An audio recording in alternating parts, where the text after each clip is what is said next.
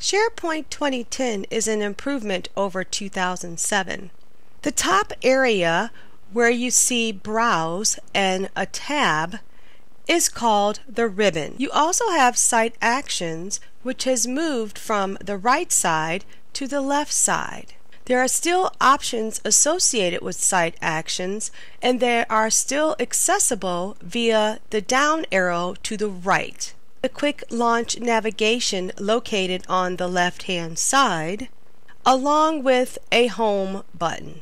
Next to Site Actions is a new button called the Navigation Up button.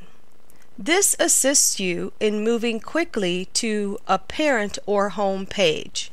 Next to the Navigation Up button is the icon for editing a page or a site.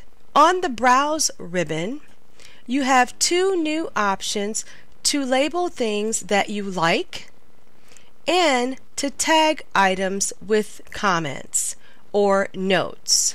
Clicking on Page reveals all the groups that are on the Page ribbon.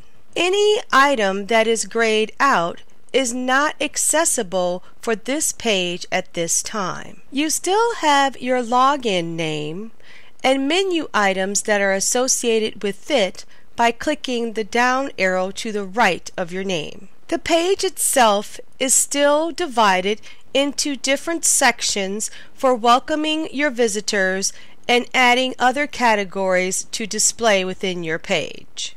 SharePoint 2010 is a cleaner and more efficient working site.